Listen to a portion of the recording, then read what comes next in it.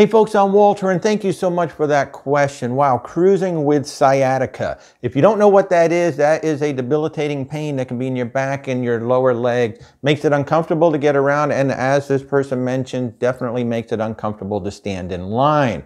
Now, know first of all that cruise lines are mobility friendly. Okay, wheelchairs, scooters, if you need one, they are very open and friendly. They have enough space. The elevators are big enough. To our knowledge, all of the cruise ports here in Florida have rental facilities, so you can just rent a scooter or wheelchair if you need it. However, I went on to Amazon and I actually searched for portable chairs for standing in line. And I found these little pop-up chairs that can be a cane to lean on, and then if it's going to be a longer line, then you just pop it out and sit down.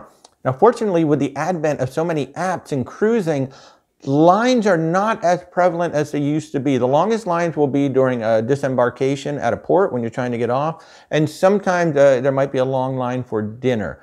But for the most part, especially now that the muster drill has been moved to digital, lines are not as impactful as they used to be. And a great resource for all things cruising is cruisecritic.com. And they have a forum called Disabled Cruise Travel. So you can go in there and search under the term sciatica, and you'll probably find somebody who has already cruised and has advice, or if you don't see it, simply ask the question. It's a great resource really for all things cruising, with other cruisers helping out folks so you can go out and have the best vacation you can possibly have.